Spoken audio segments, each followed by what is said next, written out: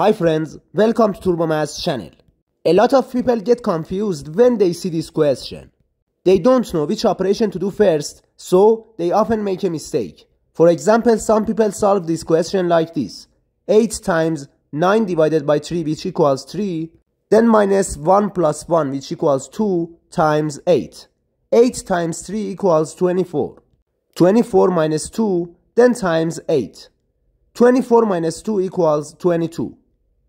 And 22 times 8 equals 176.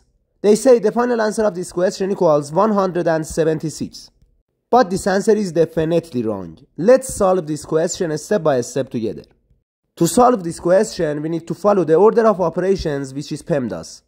PEMDAS shows the priority of the mathematical operations, and if you don't pay attention to this rule, you get the wrong answer.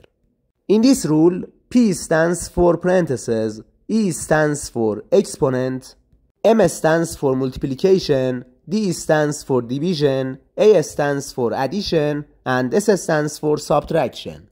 Multiplication and division have the same level of priority, also addition and subtraction have the same level of priority.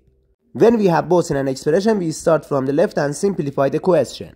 In this question, we have multiplication, parentheses, division, subtraction, and addition. According to the PEMDAS rule, first we simplify the parentheses. 9 divided by 3 equals 3. Now we have 8 times 3, then minus 1 plus 1, then times 8. Now we have multiplication, subtraction, parentheses, and addition. Again we simplify the parentheses. 1 plus 1 equals 2.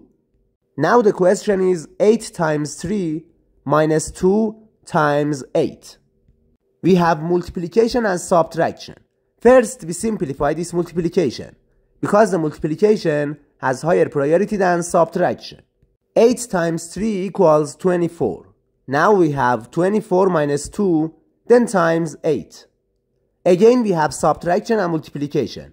First, we do this multiplication, because the multiplication has higher priority than subtraction.